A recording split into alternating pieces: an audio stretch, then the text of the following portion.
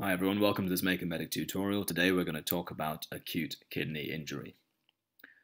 So acute kidney injury is a very common complication on medical wards, and it's important to understand what can cause AKI and how it can be treated. So firstly, let's look at the actual definition of acute kidney injury.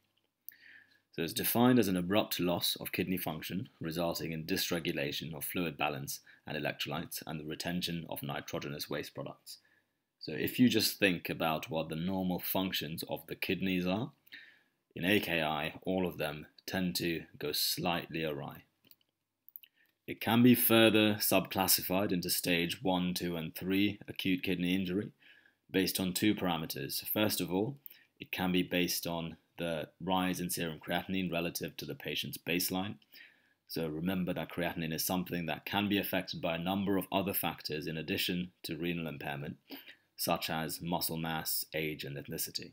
So it is important to compare the patient's serum creatinine to their usual baseline in order to see the change that has occurred.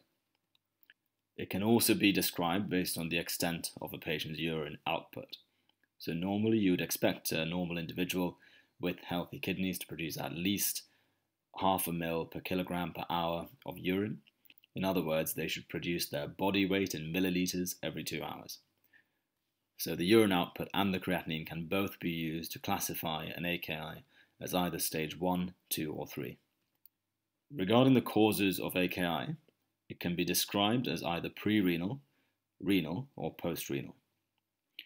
So prerenal causes are generally driven by hyperperfusion, so when there's a reduction in the blood flow through the kidneys.